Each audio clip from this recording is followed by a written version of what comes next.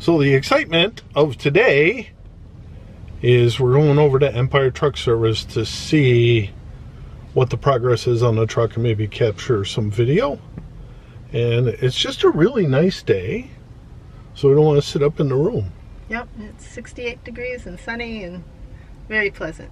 So we'll wander around about. Go visit the truck first, make sure it's okay. Yeah, because we heard yesterday it may be done today.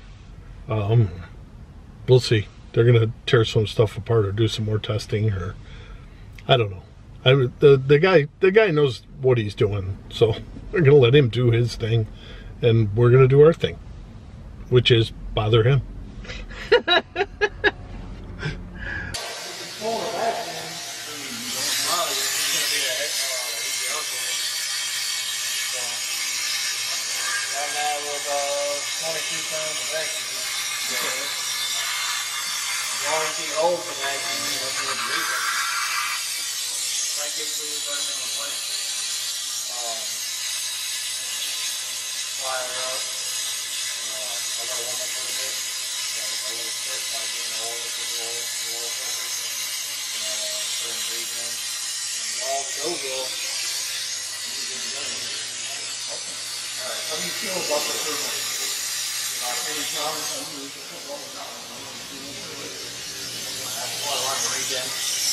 Okay. So, why you want to replace the belt? I thought I got 80,000 miles. Better safe than sorry. Ain't nothing wrong with it. All right, good enough. So, I mean, I got you a belt. If you want to hold it, if you want, yeah, just keep it. So, yeah. I was asking, there ain't nothing wrong with the belt. And you get to replace it. You don't want to. You're the mechanic. That's what I'm saying. So, I looked at it. I said 80,000, a little less. Everything runs off of that belt, right? And then I blow it, and now I'm stuck. So, at least having that. At least you have that, so if you do break down the top of it, you can get it. Like, hey, I got a belt that came off, and there's something there. I got the belt already. It takes probably about 5 minutes to change. So you can get it go.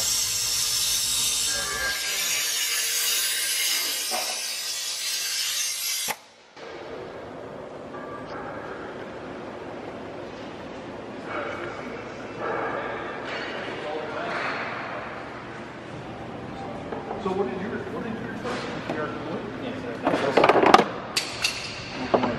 Yeah, that's been replaced. So yeah, you're supposed to pressure test it, 70 pounds. I got about 20 pounds, and it was puking. Well, it's just full of. It's like the inside. It's like a radiator on the inside. Correct. So yeah, it's got exhaust going through it. It's got exhaust going through it, and you got regular coolant going through it. What is that? It's Coolant. Coolant. Okay. That's what we spew all over the highways. Yeah, then with the white stuff coming out of the tailpipe, that's that. Okay. Right now. Yeah. Right now it is. I just put some good paint color in there. So now you're using the vacuum to suck it up. So the point of doing a vacuum fill is it gets all the air out of the system. Oh, okay. Instead of just dumping it and dumping it in there. The air back out. Start it up, let it burp out, and then put it down, and you're like, oh, my coolant's low again. Use the coolant. Give you a false sense of okay, cool. Right. Because once the thermostat opens up, it allows more coolant to flow before the air out, and let it cool over. You know, you filled it up full, right about that.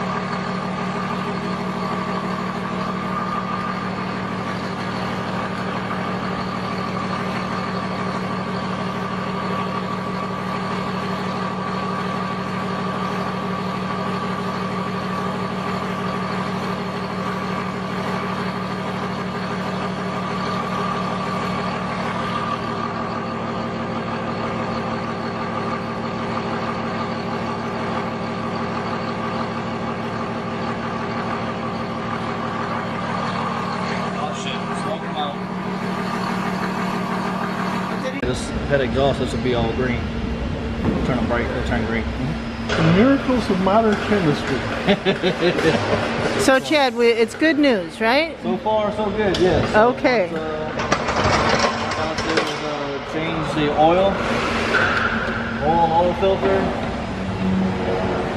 plug into it, put it through a regen, and if all goes good, you'll be good to go. Good, awesome. We'll go start packing up the hotel room. Just yet. Don't do that. You can't do that too soon. I don't want to jinx it. It's like, I won't see all my tools all in a mess. They'll stay like that until I know it's done. Because I put all my tools up, put them all back where they go, cleaned up, and something goes wrong. Multiple times. That's why it's a superstition. Just don't stay dirty and messy like that until I know. Once it's done and complete, ready to go, I'll pick everything back up. So let us know when your toolbox is clean, and then we're good. Yeah. just call us and say, I put my tools away. Yeah. So you said you do want to just keep us in the yeah. Passive regen is why you're going down the road. It does it on its own. Right. So with just usually the exhaust flow and the internal heat of the engine, it'll go. Then you have an active regen. Okay. So while you're driving, the engine will start injecting fuel and exhaust, bring the temperatures up hotter, burn all that stuff out. It's like when you come to a stop and come to a stop and a little bit of exhaust temp light comes on. Right. Then it activates the regen. Okay. Just going down the road. It may not be long. It's just going to do it just to clean it, get all the temperatures. When your car, the regen light will come on. That's when you will push the button. Now you got different warning stages too. So if you ignore that button, you ignore it. It won't unless you push the button. Okay. The only way it does it on its own is when you drive. Okay. So the light will come on, the filter light will come on. Turn it on, or push the button and let it do its thing.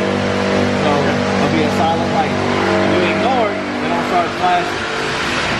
And if you still ignore it, it'll throw a check engine light, a flash check engine light.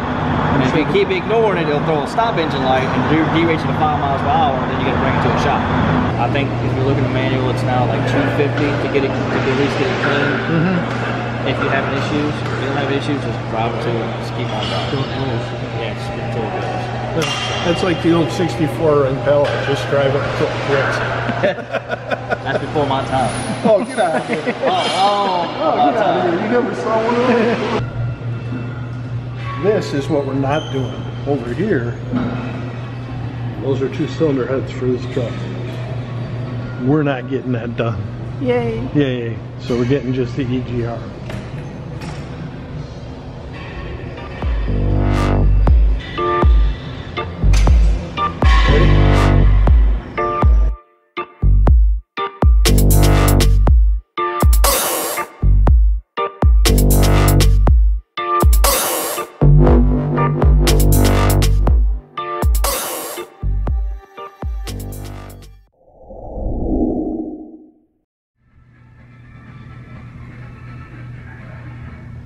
Good morning, Mark. Good morning. Where are you? I'm sitting in the waiting room at Empire Truck and Repair.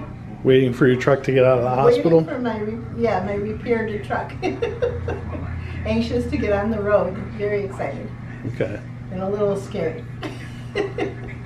It'll be okay. We'll be okay. All right. All right. Pretty soon we're going to see the truck. Waiting is not my strong suit. No. Well, this is what disappointed looks like.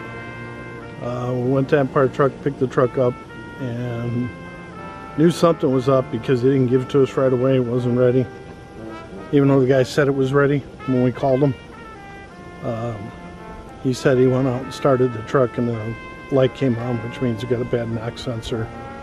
And that's the knock sensor that they replaced yesterday. And now that today is Saturday, nobody has the part, nobody's open Sunday.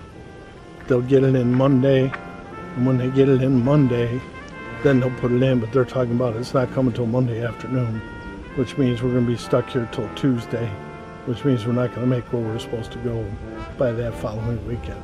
So, still stuck in Slidell, still here, truck's still broke. Good thing we didn't have to do a cylinder head, it was just the EGR cooler.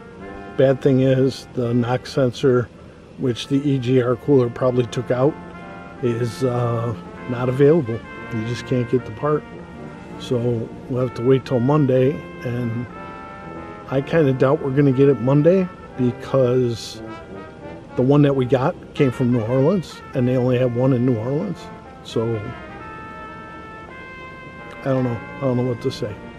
But back here in Slidell, Elks, thank God we have someplace to go. And we're out of the hotel room, but we're stuck here for another 2 days, and that sucks. So, end of story there.